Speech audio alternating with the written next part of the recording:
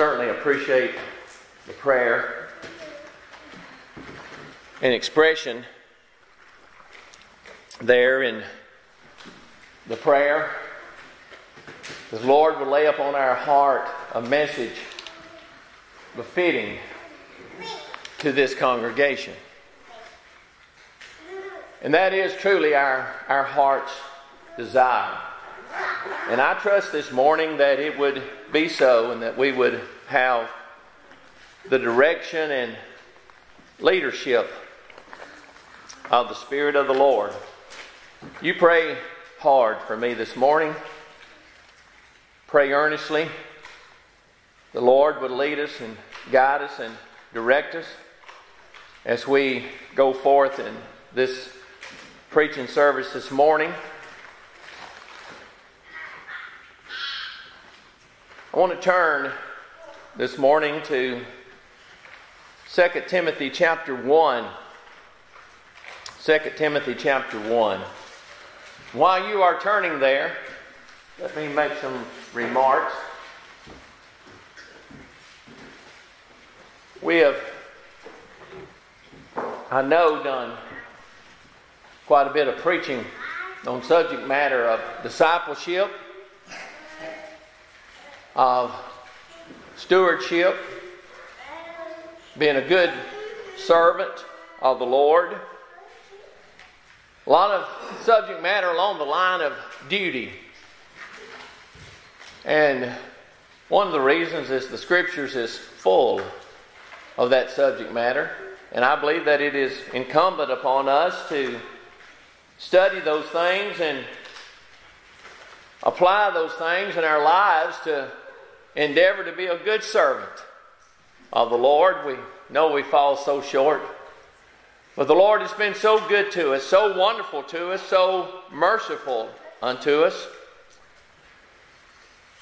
But this morning, I think maybe we need a good dose of grace.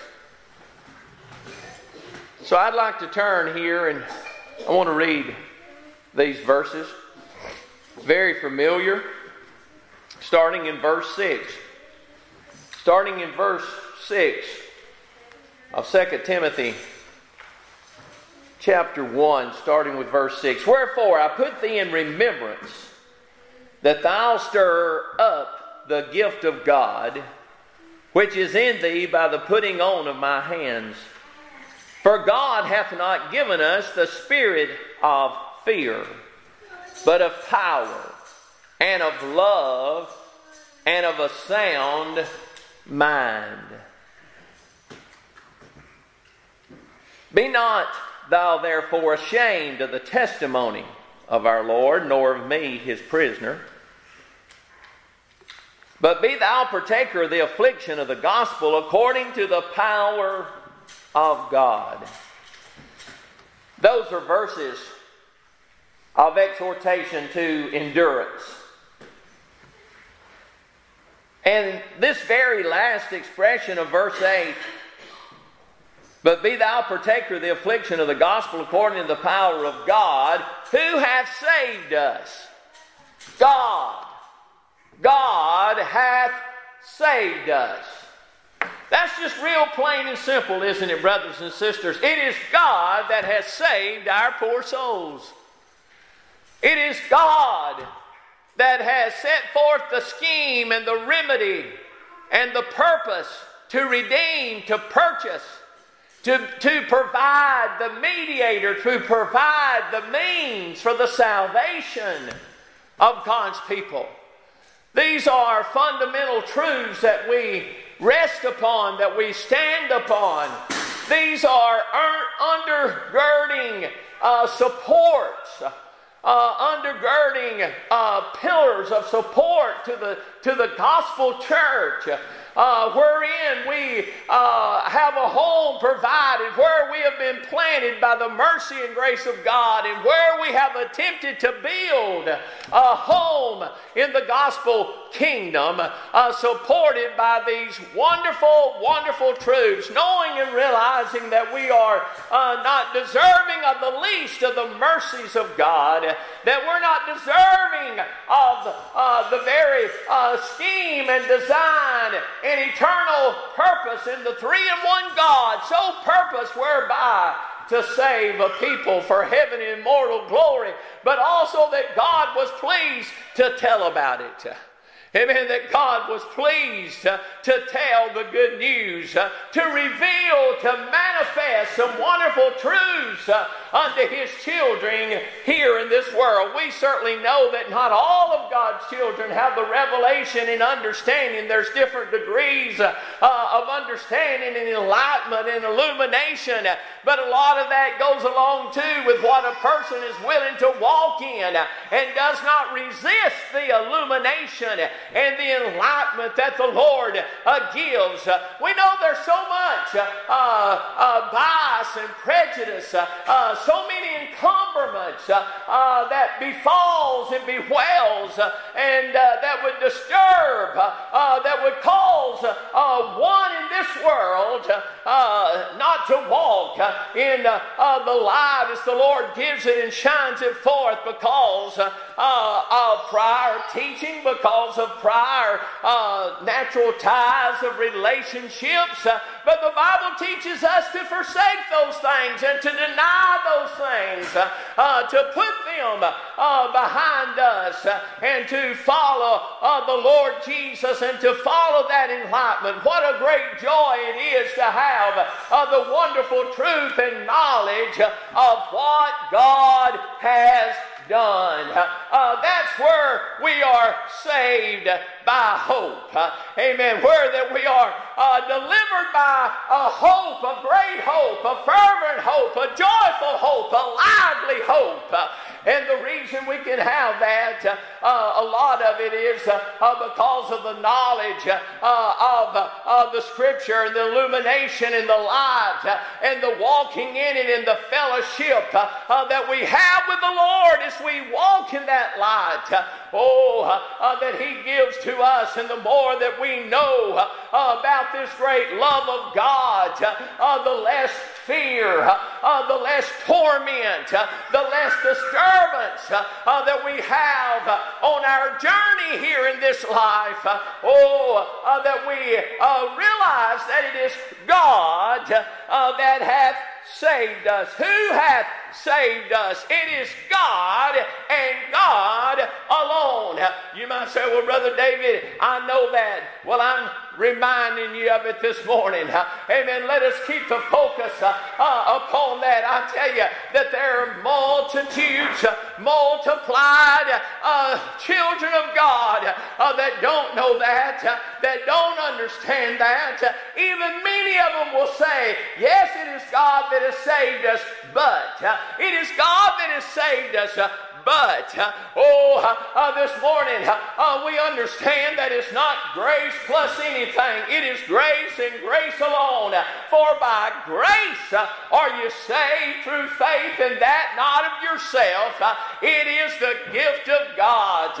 All the working of God and regeneration that is needed and necessary to perform that immediate direct operation of God is supplied by God and done by God, and you can't put anything else with it, because if you do, then you take away all of the honor and the glory and the praise that goes to God and to God alone. You know, this morning, those that hold forth unto universal atonement, those that believe that Jesus died for every single person to ever be conceived in Adam's family, all of his posterity. If you have that belief, if an individual has that belief and believe that Jesus died for them, then what makes the difference between those that live with God in heaven and those that don't? And if they be honest and truthful, then they would have to say, then the difference is those that obey, those that confess, those that repent, those that believe, those that are baptized in water, those that hold out faithful to the end.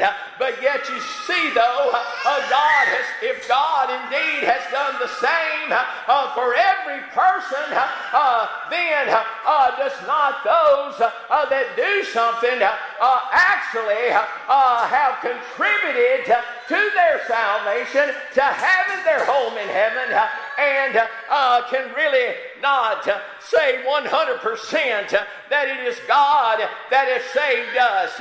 If Jesus died for all men alike and has not done anything special for one group of individuals who are the elect of God, then God would have to share honor, glory, and praise with those that have done those things that men say that they need to do in order to live with God in heaven.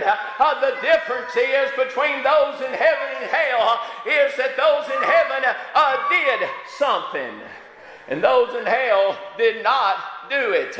Regardless of what the Lord has done, the Lord did just as much. If He died for those that are in hell, then He did just as much for them as He did for those that live with God in heaven. We know that's not what the Bible teaches. Brothers and sisters, I believe, and I know that you believe also, that everyone that Jesus died for, that everyone that God has saved, that He purposed to save and provided the means for that salvation, they will live with God in glory. Aren't you thankful to believe that this morning? Aren't you thankful to rest upon that hope? Aren't we so thankful to have that illumination and understanding that we do have this lively hope and we're saved by this hope?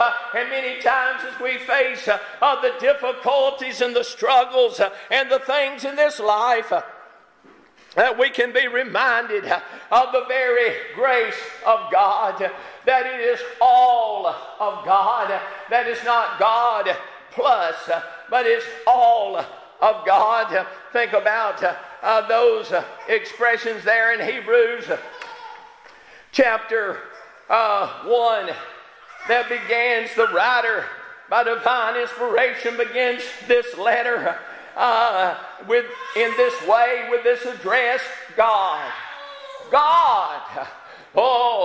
The same way as Genesis 1:1, in the beginning, God. I want to tell you that God, amen, is the first great cause. Amen. God is the cause, amen, of movement. God is the cause. It is His inner core, inner being that moved Him.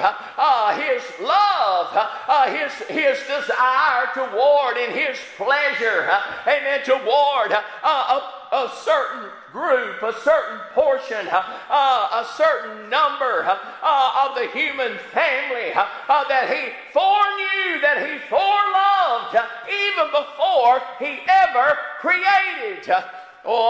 The question is not why does God love only a portion. The question is, why does God love any of Adam's race so ruined, so corrupted, just like a cage full of defiled and filthy fowl? But yet God chose and purposed the remedy for the cleansing. Amen. For the restoration, for the restoring, for the bringing back of reconciliation. God in Christ reconciling the world unto Himself. Amen. God is the reconciler. A man offended God. God is the one that is offended. A man is the offender. A man offended God in that original sin, and that original sin passed all of his posterity. All of these things come in focus, and these are like building blocks, one upon another. Each one of these great doctrinal truths, each one of these teachings of Scripture complement the other and build one upon the other, and shows forth the superiority and the sovereignty of a thrice holy God. Oh, that God is pleased and purposed in himself to save a people for his own glory, for his own name's sake, for his great power to demonstrate his power, to show forth his saving power, to show forth his ability in saving a people for heaven and immortal glory by his grace and his grace alone. God manifests his great saving power, his great delivering power. And God manifests, he has manifested all through the Scripture a great portion of that power, a great portion of that ability in the very acts of deliverance that he has brought about in the lives of his people while we live here in this life. Therefore proving and showing of great evidence of that future estate, of that future whereby that God's people have a very pleasant and bright, amen, an appointed future, an appointed destiny by Almighty God that is very, very much able, who is very much thoroughly able to accomplish and complete and to bring to full ripe fruit, amen, which is his people with him. That is the ultimate and final state of God's children and of the scheme of God, and the very purpose of God is for God's people glorified in his very presence, and for the Savior to say to the Father, I and the children that thou gavest unto me. All of these things this morning, I'm just hitting the surface, but as you pick up on and detect, I've already probably covered about 12 cardinal fundamental teachings and doctrines that are all entangled and woven together in a complete organized, purpose way to house God's people. Finally, at last, when the end of time comes, for God's people to be safe in glory. God, who at sundry times and in divers manners spake in this time past unto the fathers by the prophets, hath in these last days spoken unto us by his Son. His Son. And what do we want from this and understand from this so greatly in the subject matter this morning? Whom he hath appointed heir of all things. He hath appointed him heir of all things. What are these things that's in the keeping of the Son of God? That God hath appointed him heir of all things, by whom also he made the worlds. Just telling us by Christ, amen, by the Word, the second person, God spoke. The Word, God said, let there be, and there was. Amen. I can see in the very Trinity the work of creation, in the mind and purpose of God, in the speaking through, amen, the Word, the second person, bringing to existence that which was purposed, and it being kept by the third person, the Holy Ghost, such as the Spirit of God moving upon the face of the deep. So we see the total working and keeping of creation in the three in one God. Even so it is by divine design, whereby God has done so in the Father, the Son, and the Holy Ghost. Amen. To save his people. God the Father purposed to save them. Jesus came, amen, to do the legal positional work to reconcile, to line them back up, amen, to line the elect. Adam got God's people out of line. Well, but I want to tell you, Jesus Christ, the last Adam, he put the elect back in line. Many of you know about alignment, amen, and talk about an automobile being in line. where to drive well, won't pull to the right, won't pull to the left, won't wear the tires out, and all these things bring about destruction and damage. I want to tell you, Adam got man, all of man out of line, including God's people out of alignment. Amen. But God in Christ reconciling, putting them back in line. Amen. With God lining them back up in a right position, in a legal position, whereby you see God is a just God, and God couldn't just sweep it under the rug. Amen. God just couldn't say and declare that it was just okay. But God had to have a remedy for it. There had to be a price paid. There had to be justice paid. And thank God, in our substitute, the Lord Jesus Christ, it was paid. It was taken care of. This is something that undergirds grace. Amen. This is something that shows forth and puts a spotlight on the very grace of God, the very favor of God manifested to an undeserving people. God's elect are certainly undeserving of the least of the mercies of God, especially, amen, even of that of being housed in heaven and immortal glory. But it's because God so purposed it. Amen, that it was the very design of God, whom he hath appointed heir of all things, the inheritor of all things, the keeping of all things. Amen. Here in this context, amen, and I believe unto him is also entrusted and is given in that design and in that particular work that Jesus Christ did. All of it is in that blessed design. And of course, very familiar verses in Romans chapter 8. Romans chapter 8, starting there in verse 28. And we know that all things work together for good to them that love God. What's working together? Amen. For the good to them that love God. And we always remember that we love him. If we love him, it's because he first loved us. It's because he had to shed abroad his love in our hearts in regeneration. Or we would not love him. We would not love holiness. We would not love the things of God. We would not love the nature of God.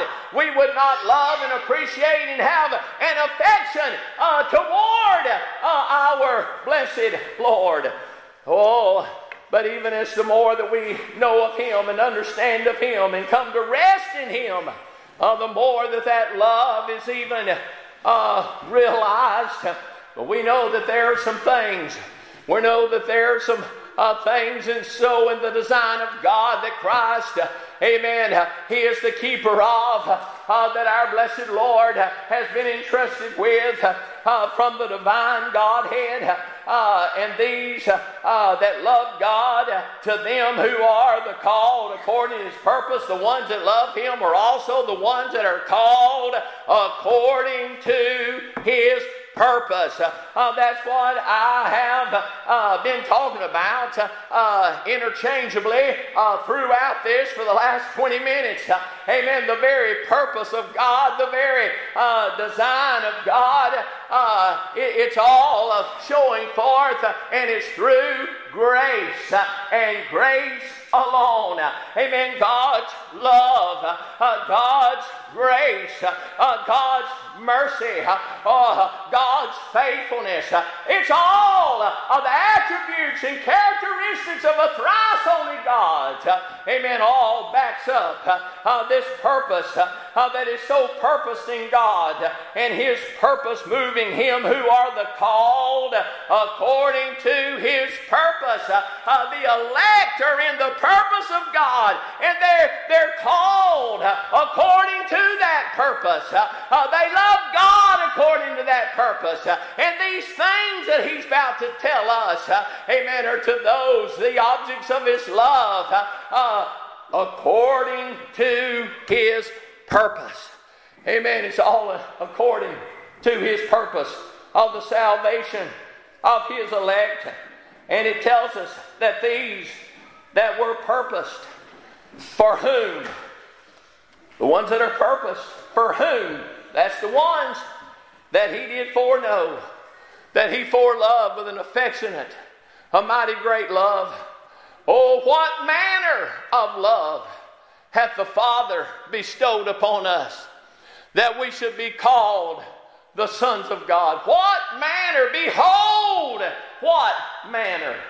Behold, what manner? Take a look at it. Step back and take a look. Amen. Oh, knowing what the Bible says, knowing what the teaching of God's precious word says. Behold the manner. Behold what manner of love. Amen. You see, it was love that moved God to give His Son. How you know, preacher? For God so loved the world. For God so loved. God so loved the world. Amen. This is the world of His people. Amen. Jews and Gentiles that He has a people out of. I can also hear in that the Lord saying, it's not just to you, O Jew. Amen. It's to the Gentiles also. For God so loved the world, Jews and Gentiles, His people, out of every nation, out of every kindred, of people that He loved, that He foreknew, that He foresaw before He ever created anything, before time ever began. I mean, this is just Primitive Baptist 101. First and foremost, this is Bible doctrine basic, fundamental this morning. That we be reminded of these things from time to time, and reminded that we are built upon this. That all of our duty, that all of our discipleship, that all of our stewardship, that all of our being a good servant of the Lord Jesus Christ, a faithful servant. None of that would be so if it wasn't for what I'm trying to preach this morning. Amen. None of that would even be so because we wouldn't be here. We wouldn't be here in this capacity. We wouldn't be here in this state of mind, being illuminated with these wonderful truths. If God had not purposed and done what He has done. Therefore, He deserves all the credit. He deserves all the praise. He deserves all the glory and all the honor. For it's God that hath saved us and called us with a holy calling, not according to our works, but according to His own riches and grace and glory that He gave unto us in Christ Jesus, even before the world began. Brothers and sisters, that's the plain teaching of the truth. We need to rejoice in that. We need to praise God our Father, who is the Father of spirits. Amen. Who is the Father of life. We need to praise Him for this eternal life. We need to praise Him for this eternal life that was purposed in Christ Jesus, that was promised in Christ Jesus, and that was given in Christ Jesus. Amen. And to the objects of God's love, even before the world began. For whom He did foreknow, He also did predestinate. Yes, we are predestinarian. Amen. We believe in the doctrine, amen, that God predestinated a people, that God predetermined the eternal destination before time. In the mind and purpose of God, it's always been with God, the same people that He foreknew, amen, the very objects of His love, that their destiny, that their final end would be with Him in heaven in immortal glory in a glorified state. That is the very purpose. That is, amen, the end, amen, of the glorification. When God's people are delivered safe, it is a predetermined destination, amen, that God did. God, you see, in God's mind and purpose, when God looked upon Adam's family, when God looked down from heaven, our Armenian friends, our New School Baptist friends, they like to talk about the Lord looking down. You know, the Lord looking down. Well, I can read in the Bible, amen, of the Lord looking down.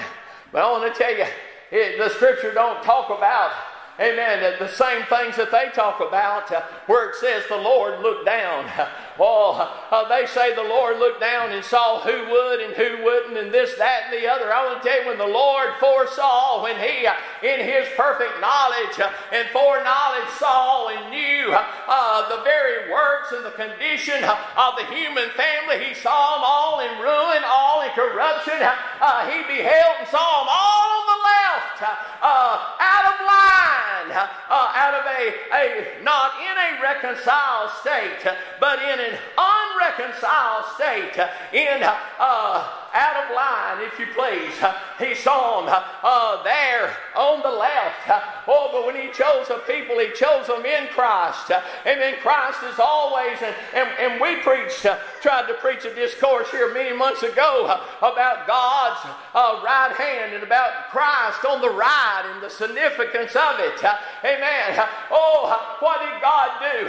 We believe that God chose a people out of Adam's family that God in His knowledge saw. He chose them out of and chose them in Christ, and He set them in Christ, placed them in Christ, and therefore they're on the right. They're in the right. Amen. The Lord Jesus Christ, and He left the others on the left. He left them right where they were. Our doctrine, the Bible doctrine, which is our doctrine. Amen. The Bible doctrine, which I believe is our doctrine that we hold fast to. It does no violence to those on the left. It does no violence to those that were left right where they were. It doesn't harm them or hurt them in any way. It doesn't make their condition any worse than what it is. Dearly beloved, we don't believe that God predestinated anyone to an everlasting punishment. We don't believe in a double predestination. We believe that God has predestinated a people, a certain number out of the human family based upon His own purpose, based upon His own desire toward, and He has full right and full authority to do so because He is God. And of course, there's the argument, and there's always the carnal reply, and try to charge God foolishly, and try to judge God is unfair, it's unfair, it's unfair. I want to tell you that's not the picture that I see. Amen, that this Bible, amen, gives unto us and teaches us concerning, amen, this wonderful thrice holy God, and that He is the judge of all the earth, and will not the judge of all the earth do that which is right. There is no injustice in God. There is no wrong in God whatsoever. God is always right. Amen. He's always right. You know, and if we don't hold that, and if we don't hold that fast, we can waver. Amen. We'll waver on a lot of points. If we don't hold fast, amen, to the superiority and to the sovereignty of God, and to the rightness and to the correctness of Scripture, then we're up for anything, brothers and sisters. Amen. We've got to hold fast to those tenets. Amen, to those fundamental, foundational, amen, undergirding pillars of great truth that we're stationed upon, that we're built upon, the foundation of the apostles and prophets, and Jesus Christ Himself being the chief cornerstone to this great truth that's been deposited, amen, through Christ and through the apostles into the gospel church. And we are admonished and told to keep it and to hold fast unto it and not let it go, not let it slip. I don't apologize this morning for what I believe, amen, concerning these things that I'm preaching to you. I know you're favorable. Amen. You're a very friendly congregation preaching to on these things. It'd be a whole lot harder preaching these things to a room full of Armenians and a work system, people and so forth. But we need to be admonished toward in a remembrance of these things, not to let them slip, but to undergird us, that we would be courageous, that we would ever stand upon these, and that you would teach them to your children, and that they would be nourished in these wonderful truths, and as they come along, and the Lord blesses them and illuminates their heart and mind and understanding, that these great things will be as precious unto them as they are unto you, that you've been saved by these things a many a time, that you've been saved by hope. That's a temporal deliverance. That's a great deliverance while we live right here on the shores of time. That we have been saved by this hope, delivered by the hope. So many times, as you've heard me say, a lot of times people says, well, which way is it, preacher? Saved by grace or saved by hope? It's both. It's just in the right context. Amen. We're saved by grace for heaven and immortal glory. We're saved by hope. Amen. While we live right here, it's for here and for now. And as I said, the more that we rest upon, the more that we embrace, the more that we acknowledge, the more that we speak of these great things, the more that we meditate upon these wonderful things here, and that God has made Christ heir of, which are great pillars in the gospel church of the Lord Jesus Christ, foundational, that distinguish us and separate us. That we certainly believe in a systematic theology, amen, as the scriptures reveal of God, that it is systematic, that it is not contradictory, that it is not confusing, but when you rightly divide the scriptures,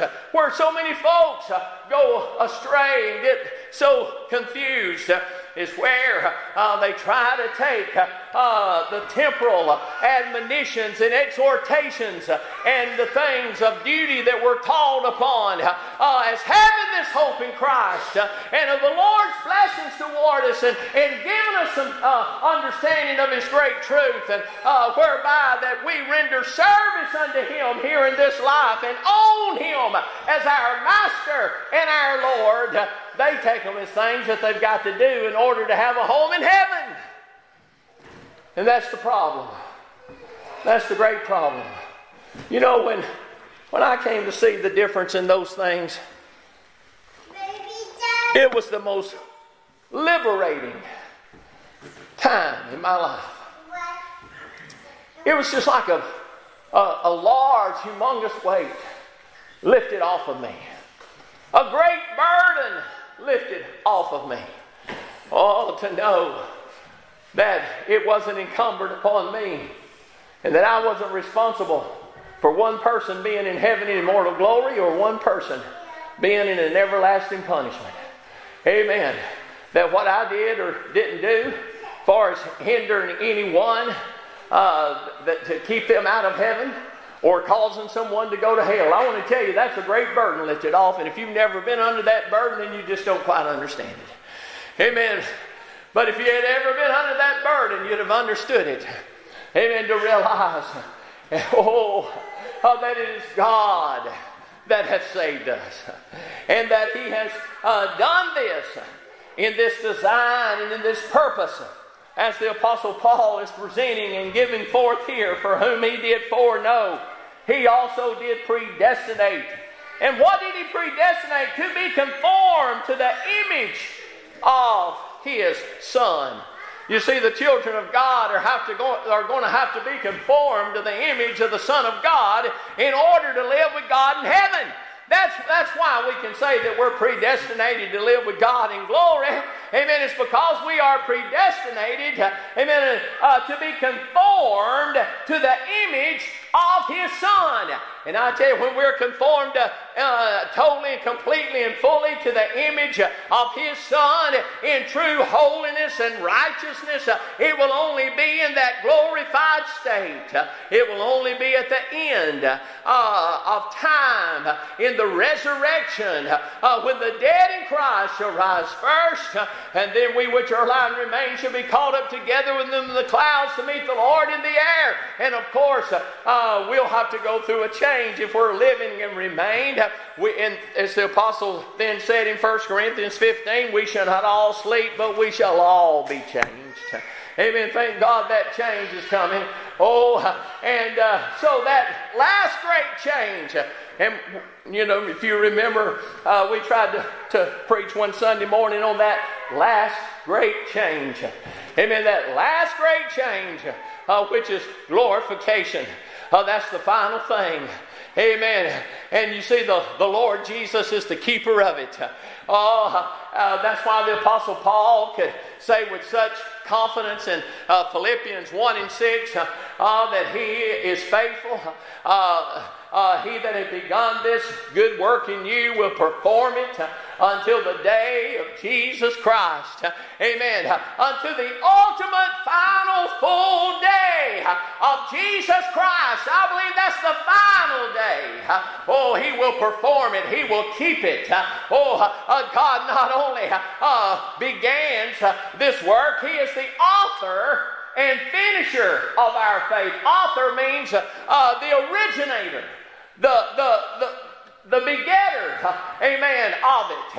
And of course, we know that faith is one of the fruit of the Spirit, and you can't bear the fruit of the Spirit without the Spirit. One cannot bear good fruit unless there's a good tree, unless there's a good nature. Amen. I'm talking about Christ in you, the hope of glory that is in you. You won't be able to believe and trust and have confidence in the Lord God Almighty and confidence in His Word. So He is the begetter. He is the originator of it. And He is the finisher of it. How's He the finisher of it? Because He's the keeper of it. Amen. From the originator, the keeper, the finisher. Oh, yes. Now, as far as us manifesting and bearing it forth, we falter and fail a lot of times, and ye of little faith, and slow in faith, and so forth and on, and even to those that would be laid waste and laid sidetracked, even as those that the Apostle Paul talked about having their faith overthrown, but nevertheless the foundation of God standeth sure, having this seal, S-E-A-L, having this seal of the Lord knoweth them that are His. Amen. Even David, speaking as a prophet, he said his house wasn't so. His house wasn't infallible. His house wasn't totally sure. His house, and we know of what his house suffered, but yet God had promised of the one that would reign upon the throne forever and ever. And of course that was completed in David's greater son, the Lord Jesus Christ. But far as David's natural house, it wasn't so. Amen. But it is so with God. Amen. That His house is sure. Amen. That His house is steadfast. Amen. All of the elect of God to be housed in heaven in immortal glory. Oh, how we do praise the Lord for that. So this predestinate to be conformed to the image of His Son. And of course, as Ephesians tells us, that this predestination that's under consideration, what does it do? That He had predestinated us into the adoption of children. Here brings in the doctrine, the teaching of adoption. Because you see, we're all in Adam's family. God created a natural man, and there's a natural family. There's an earthly man, Adam. Oh, but thank God, there's a last Adam that's from heaven. This first Adam was made a living soul. This last Adam is made a quickening spirit, a life-giving spirit. He gives life. He gives eternal life unto His people. God, in choosing, in taking out of Adam's family adoption, He adopted, and He hath given us the spirit of adoption, whereby we cry, Abba, Father. We cry, God, our Father, in and by and through the Spirit of God that witnesses back to the glory world from our very born again, regenerated being, that cleaned out place wherein abides, amen, the Father, the Son, and the Holy Ghost by the Spirit of God, Christ in you, and we in Him, for we're baptized into Him by the Spirit in regeneration. I think probably by now I've done hit upon about 24 doctrines, cardinal truths. If anybody's trying to keep count, you can go back and listen to the tape and go through there and number them out, but that don't have a whole lot of bearing. But nevertheless, you're kind of getting in the nutshell. I said this morning I felt, amen, impressed by the Lord, and felt that we needed a good dose of grace. Amen, that we needed, amen, to be reminded, amen, and wherein we can rejoice in a Savior's love and what the Lord has done for us, and to praise His great and wonderful name, and to remember what it's all about and why it's all about what it is about. Amen, preacher. I'll say amen to that. All right. So He hath predestinated us into the adoption of children. Oh, He has sent forth the Spirit, as it is written in one place. He has sent forth the Spirit of His Son into our hearts, crying, Abba, Father. Because ye are sons. Oh, not to make us sons. We are His children first and foremost in His purpose. In His purpose.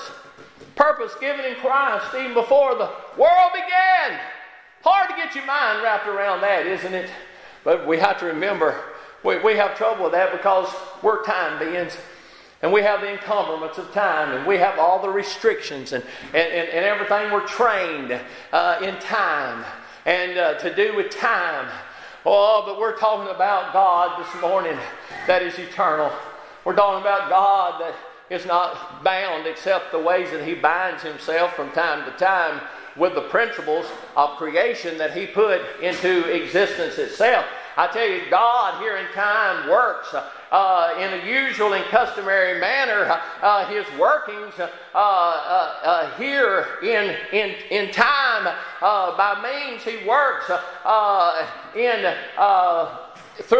those principles. He does not defy His principles that He has established in laws that govern. But from time to time He has. And those times He has shown forth His power. Why? Because He is the creator of it. He's the creator of those laws. Amen. Just like the Scripture talks about, Jesus is the Lord of the Sabbath. Oh yeah, they got on to the Lord because they went through and plucked some corn to eat on the Sabbath. And so forth and on, different things. And the biggest thing, though, was because He healed some people on the Sabbath day. Oh, He healed a woman that had been stooped over, I believe for 18 years, if I remember correctly at this point in time. Oh, should not this daughter, a daughter of Abraham, should she not be delivered? And remember, even as we talked about Zacchaeus, he was a son of Abraham. Should salvation not come to his house?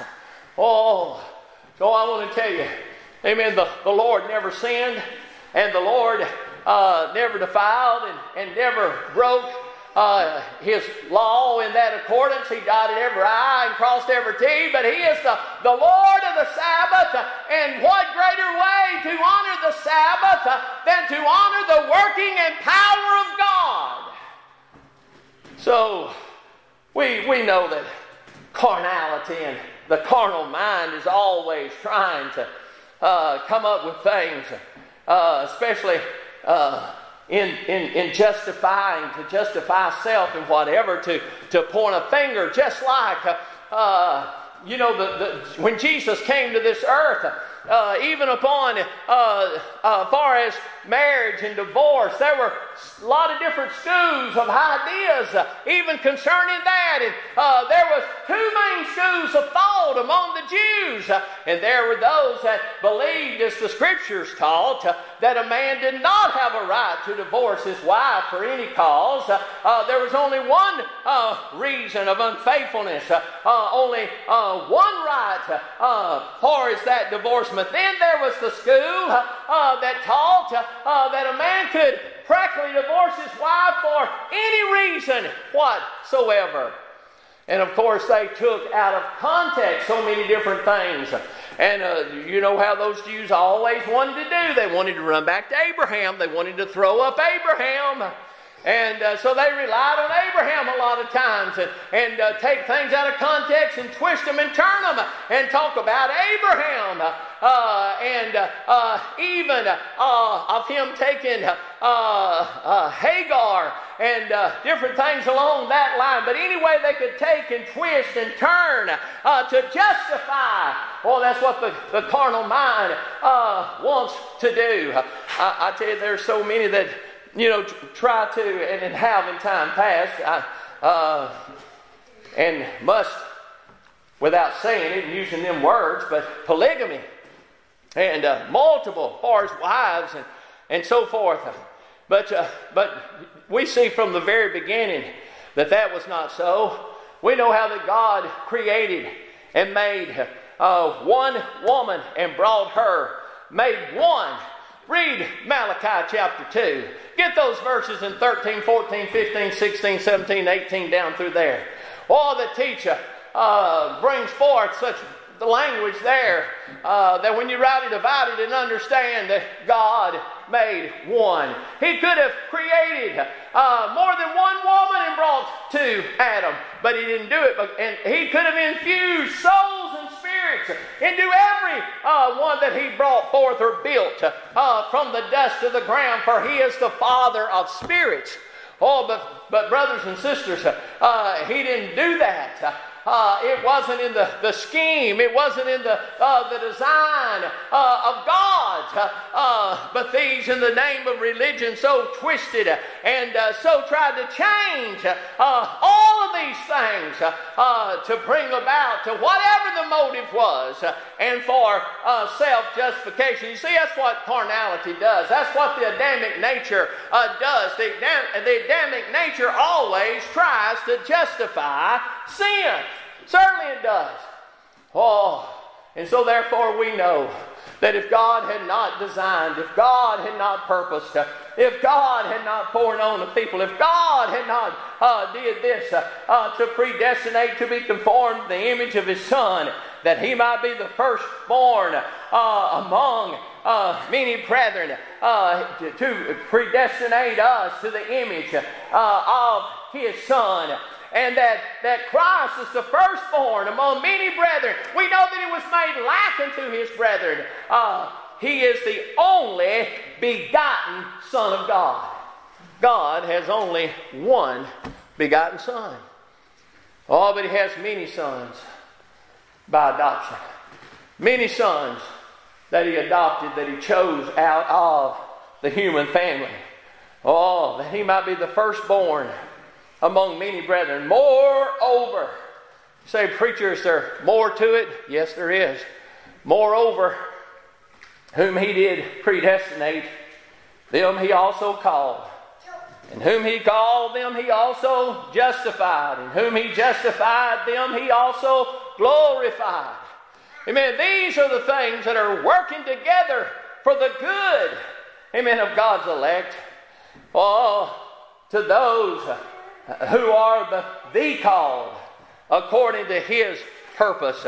And as we were reading there in 2 Timothy, and then quoted just a little bit of that ending, but just let me turn there and read that in 2 Timothy chapter 1 and verse 9. Who hath saved us and called us with a holy calling, not according to our works. For by grace are you saved, and through faith, and not of yourself, but it's the gift of God, not of works, lest any man should boast. There's no boasting in the uplifting, amen, of the preaching and understanding and the teaching of God's word of grace. Work system that man has so designed, that man has took out of context, that man has gathered a little here and a little there, and as I said, that has tried to take the very things of discipleship, the very things of service that God calls upon His people and exhorts and admonishes us in a way of duty, but have taken those and made them legalistic and demand that individuals perform these acts and do these things in order to have a home in heaven. No, He has made Christ heir of all these things. It's been given in His hand to save His people. This is why the angel said, call His name Jesus, for He shall save His people. He shall save His people. They're His. He owns them. How are they His? How does He own them? Because the Father gave them to Him.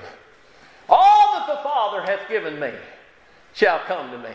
This is the effectual call. This is the call. This is the long distance call. This is the heavenly call. Amen. This is the drawing power of God, that God draws one that is benign and dead and trespass and sin, and raises them to life in Christ Jesus. All that the Father giveth me shall come to me. That is a passive coming. We are totally passive in that. You know, that was one of the things some 25 years or so ago that some began to alter and change from that very text in John chapter 6 in verse 37, and say that was an outward coming, not an inward coming. That has to do with the gospel. That has to do with obedience coming in a way of discipleship. I deny that. I don't believe that. I don't believe that's what the Scripture's teaching us. All that the Father giveth me shall come to me. In that context, He's talking about, amen, the drawing power of God. Amen.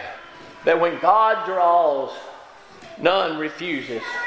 Just like when the Lord said, Lazarus, come forth. What did Lazarus do? He came forth, did he not? Certainly he did. He didn't come forth of his own power. He didn't come forth of his own ability. Oh, but it's because the Lord raised him from the dead, gave him life, and drew him, brought him out. Oh, and that's exactly what the Lord does. And this effectual call, it cannot be resisted. It certainly is the irresistible grace of God. God's grace in the time of regeneration cannot be resisted. He said He would make His people willing in the day of His power. We are passively willing in that. And He makes His people, He gives His people, He worketh in them the to do and the to will, the desire and the ability then to perform those things that His Word calls upon us to do. But it's the very power of God. But according to His own purpose and grace. Purpose and grace. Which was given us in Christ Jesus. Given us in Christ. Promised in Christ, purposed in Christ, given us in Christ before the world began. It's just as sure to every hour of promise. It's always been just as sure to every hour of promise from even before the foundation of the world. There in the mind and the purpose of God, in God's mind and God's purpose has always been the same. There's no beginning with God, and so the very being, the very nature of God has always been the same. Our timely vocabulary cannot do it justice. No, it cannot. We cannot adequately describe that. But we just have to say, if God had not purposed it, if God had not so designed it, when the whole human family fell in Adam, and if God had not purposed to recover a people, because God's elect could not recover themselves out of that state that they were in by nature, in that nature's darkness, it takes that translating power of God being translated out of the kingdom of darkness into the kingdom of His dear Son. So moreover, whom He did predestinate, them He also called, and whom He called, them He also justified, and whom He justified, them He also glorified. What shall we then say to these things? What shall we say to these things? These are the things that He has listed here, and everything else, and all the things that we've touched upon will come under these things here. What shall we say to them? If God be for us, who can be against us? That's what we're going to say to them. That's the summation. That's the conclusion that I come up with. All these things here that we're told about teaches us that God is for us. That God is for His people. If God be for us, who can be against us? And that's why the apostle picks up that theme in those last verses of this chapter when he goes through a list and says, and talks about that nothing can separate us from the love of God that is in Christ Jesus. Nothing can separate us from that electing love.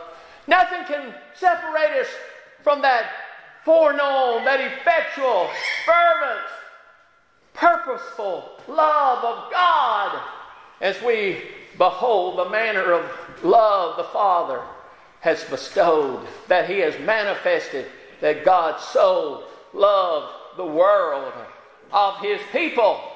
So what shall we then say to these things? These things that we just went over. If God be for us, who can be against us? Then listen to this in verse 32, and we're going to come to a close. He that spared not His own Son. He that spared not His own Son. God did not spare His only begotten Son, but He gave Him. God so loved that He gave. God so loved that He gave. God's love was of such that it was a giving love, that He gave. He gave His Son. Who shall, notice that, in verse 32, He that spared not His own Son, but delivered Him up for us all. Delivered us up for all. Someone will say, well, there it is. Everyone's included. How in the world can you draw that conclusion when we have just talked about, amen, the things and the context and the all things that are under consideration, give Him up for us all. So only those that are embraced in the foreknow and predestinate and called and glorified and justified and glorified can be in this all. Only those can compose and make up this all that's under consideration. You know, you go down to a train depot and the train's arrived and the conductor calls out, and there's a large group of people there. There's people there that have a ticket. People there that the ticket is paid for. They have a right to get on board the train. There's people there seeing them off. They don't have a ticket. They haven't paid the fare. Nothing has been provided for them. And or people passing by that might hear it. And the conductor says, all aboard. Now, does he mean for every person that under the sound of his voice that's included in that all to get on board that train? No. Those that don't have the tickets, they're not included in that all that's under consideration. Who does the conductor have under consideration when he says all aboard? It's those that are qualified. It's those that have the ticket. It's those that have had the price paid for. This is in the same sense that he says, he that spared not his own son, but delivered him up for us all, how shall he not with him also freely give us all things? These same things that he's just talked about. What shall we say to these things? These 5 things. How does he give us these things? Through his Son. Who shall, notice in verse 33 then, who shall lay anything to the charge of God's elect? It is God that justifieth. Now, if no one